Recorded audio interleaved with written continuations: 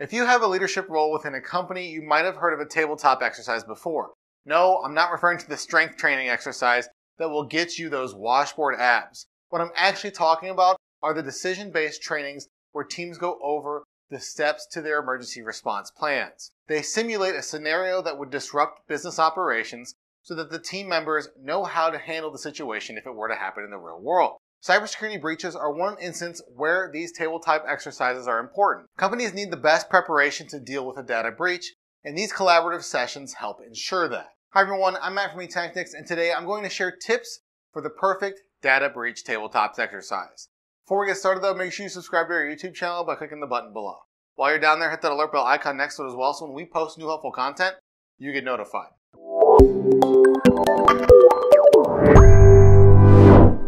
This may seem obvious, but the first step is to tailor the training to the right audience. Since each department will have different roles within a response plan, the tabletop exercise should be geared to the necessary team. Certain scenarios may have different processes and outcomes depending on who participates. Since you need to tailor the exercise to the right audience, you also need to ensure that you're including all necessary parties as well. Anyone who has a role in the scenario's response must be present for the tabletop exercise. Otherwise, there will be gaps in the process. This would make for ineffective or incomplete outcomes. There isn't a way to know that a response plan will be successful if not everyone is present for the actual simulation or exercise. Before diving into the exercise, review each person's role and the objectives. This prepares the team for the necessary steps to have a successful outcome. Let's compare it to the NFL Super Bowl game. The Bengals didn't get to the Super Bowl without going over their plays before each game. By reviewing each teammate's responsibility for the plays, they were set up for more successful outcomes. The same holds true for a tabletop exercise. By going over everyone's role in the response and identifying the expected outcomes, team members will better understand how to navigate a data breach or an incident that occurs in your organization. You also need to allow for enough time for the tabletop exercise to actually happen because your staff should never have to rush through them.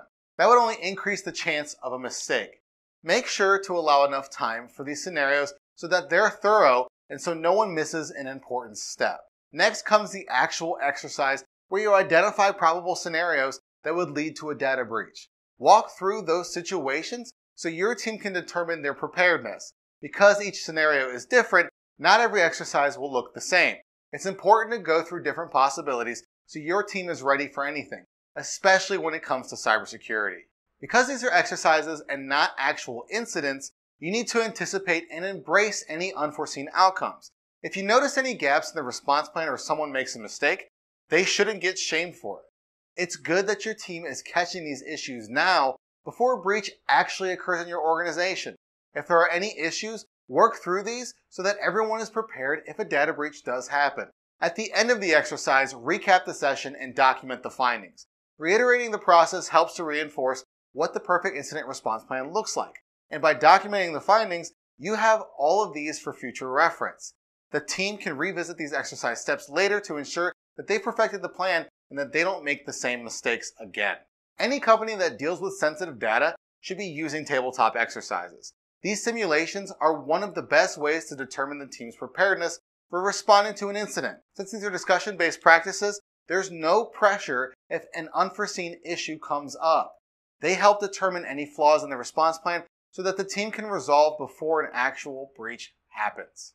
If you'd like to learn more about tabletop exercises for data breaches, reach out to eTactics. And you already made it this far into the video, so you might as well like it, share it, and comment below. Well, what are you waiting for? Subscribe to our YouTube channel.